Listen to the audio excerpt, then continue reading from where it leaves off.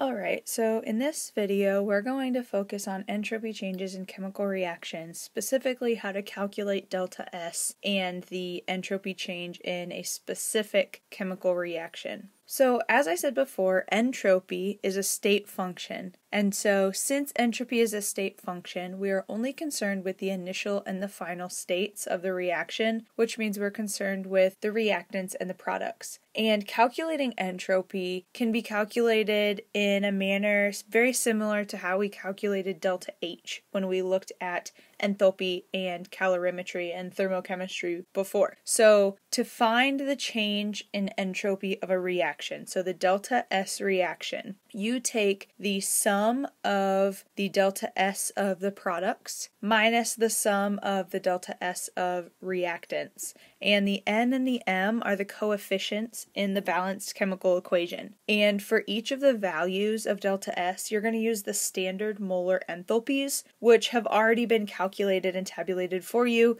and those are in Appendix C of your textbook.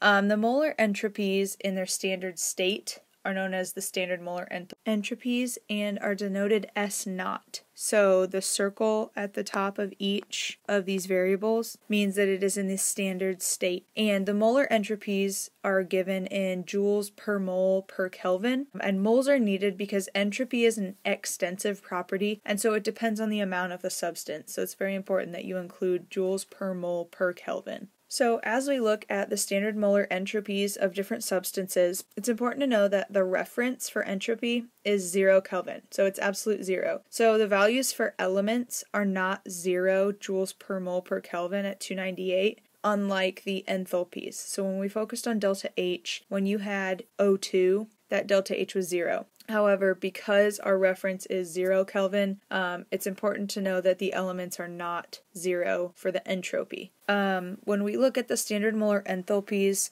it's important to know that in the standard state, it means that it's at 1 atm and 298 Kelvin. And when we look at these entropies, they increase with molar mass, and they also increase with the number of atoms in the formula. And you don't have to know the why for that. That's beyond the scope of what we're going to work with, but it is important to know that those trends do happen. Much like enthalpies for gases, entropy is the same. The entropy for gases are greater than liquids and solids.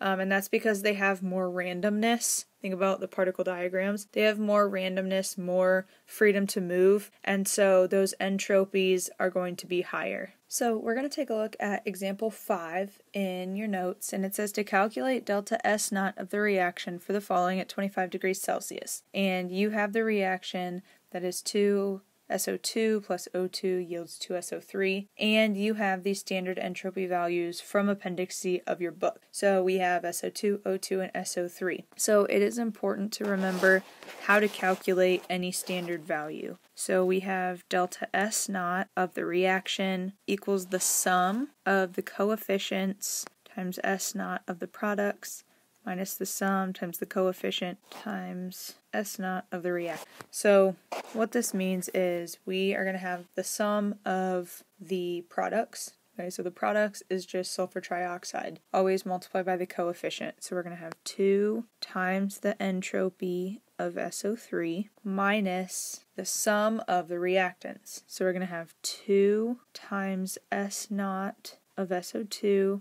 plus S of O2, right? Because oxygen doesn't have a coefficient. So this is what we have with just variables, and now we can plug in our values. So 2 times 256.2, which is SO3, minus 2 times 248.5 plus 205 from the oxygen. Okay, so add up your reactants first, subtract that, and we find that delta S naught of the reaction is equal to negative 189.6 joules per Kelvin. And that's because the moles canceled out when we use the coefficient. So delta S naught of the reaction is negative 189.6 joules per Kelvin, and a negative sign tells us that we have a decrease in the entropy. Okay, so the order increased, right? Became more orderly. And that's because if you look at the reaction, we decreased the number of gas molecules. So that actually verifies what we calculated, right? It became more orderly because we have fewer gas molecules and our delta S is negative. So again, this shows the calculation that we just did, but this would be a type of question that you could see on a test or a quiz, right? Calculate delta S naught for the reaction. You would be given these values that you would need to calculate it, but then you might be able to tell, or you might have to tell, what the sign of your delta S means. So here's another example. You can try this on your own and then fast forward and check your answer if you want, or you can follow along as I go through this.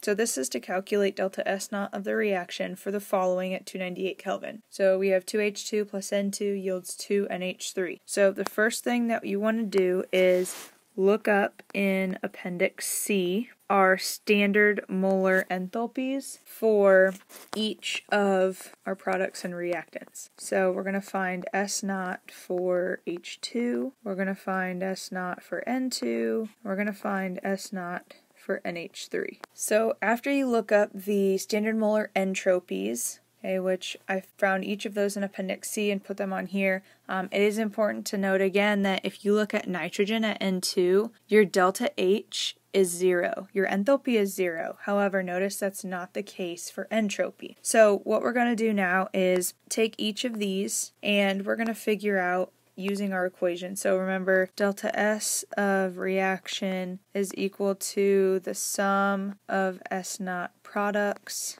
minus the sum of S naught reactants. So let's take our products first. Okay, we have just one product in this case. So we have 2 times the standard molar entropy of ammonia gas minus the sum, so 2 times S naught of H2 plus the standard molar entropy of nitrogen. So we can plug all of those values in. We get 2 times 192.5 and then 2 times 130.58 plus 191.5. So again, make sure you add up those reactants first, then subtract. And when you plug this into your calculator, you find negative 67.7 joules per Kelvin. Again, remember, moles cancel because of using the coefficients. So we get negative 67.7 joules per Kelvin,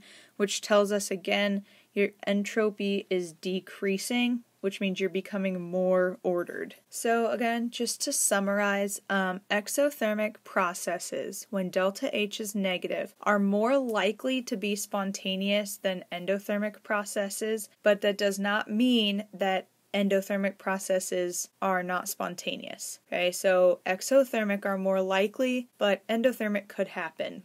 Think about different examples where you have an endothermic process, such as dissolving maybe a salt that absorbs heat, melting ice.